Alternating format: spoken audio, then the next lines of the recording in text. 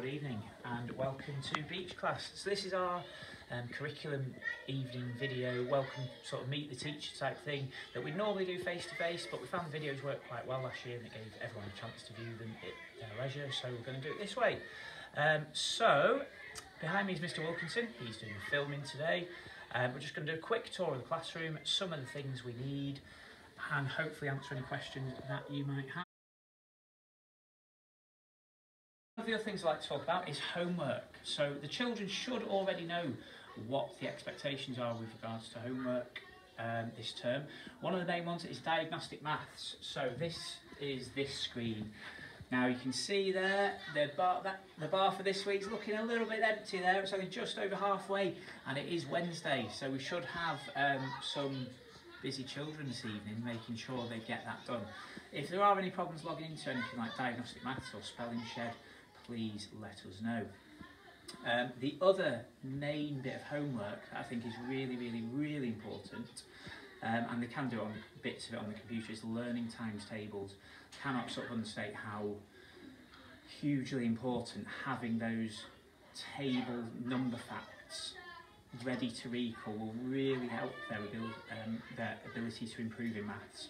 So if you don't know their tables all the way up to 12 times 12 yet, I really would recommend daily practice for just a little bit. We all say little and often to help the memory, so 5 minutes a day, but they really must try and crack those times tables. It will help them massively. Massive emphasis this year on reading for pleasure and reading things that they enjoy. So that can be books, it can be novels, it can be information texts, it can be magazines, it can be comics. The main thing is that they are reading regularly and that they are enjoying their reading. That is what we're striving for, because if they're enjoying reading, they're more likely to read, and if they're more likely to read, they're more likely to be better at reading. Something we do insist upon though is that they get their reading record signed at home, and we do aim for an absolute minimum of 3 times a week, although we hope it's actually much more than that. And hopefully that's a combination of perhaps them reading on their own and getting their book signed afterwards, but other times you may wish to read with them, question them about the vocabulary, make sure they're understanding the stories that they're choosing and they're following the different plot points and the characters. So yeah, huge emphasis on reading. One of the key drivers to them being successful in primary school and later on in their life is their ability to read, and read fluently and read well. So enjoyment, pleasure for reading, that's what we're going for. And as you can see, we've got a big, huge stock of books in class. We will also have library days shortly, so when the library's just finished, we'll be back on library days again. And as I've said to them, if they have a book from home or a magazine from home or a comic from home that they want to read and they want to bring to school, that is also fine. Like I say, the key thing is they're enjoying their reading and doing lots of it. Right, Mr. Wilkinson, I think we'll go outside and talk about some things they need for Beech class this year, so follow me. Here's our little cloakroom area, and you can see some more of our artwork. And they are meant to have pumps in school, and as you can see, there's not many pump bags on those hooks at the moment, so they do need pumps.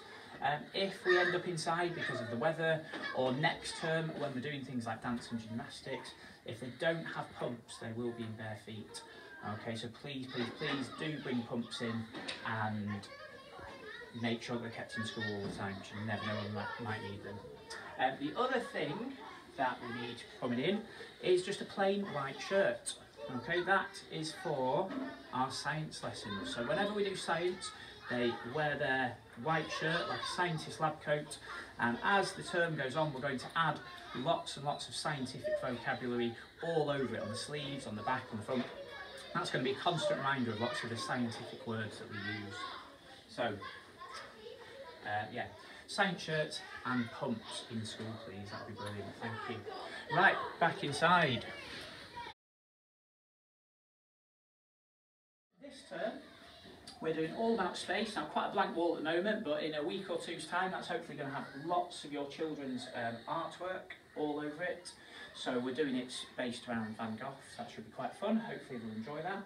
But you can already see here, we've got some examples of books We've got a poster on the window that people have brought in. So if you do have anything at all at home that you think would help our space topic, please bring it in. The more things we have to look at, the more things we have to read, the better. The children have been brilliant so far. They seem to be really interested in asking lots of really scientific, interesting questions. So anything at all that we can do to help them learn more about this fascinating topic is all good by me. So that's this term, and then next term we move on to studying a 2 half-term study on World War II. So again, you could be thinking ahead if there's anything you have lying around that would help for that. So I don't really think there's too much more to say. I just hope that Beech class is a really happy classroom for them, that they all feel like they have the opportunity to succeed and do brilliantly well. They've come in really settled. I've been really impressed with how they've come in so far. If you have any questions or any queries about anything, please just get in touch with school and ask. Other than that, thank you for watching. I'll see you all later.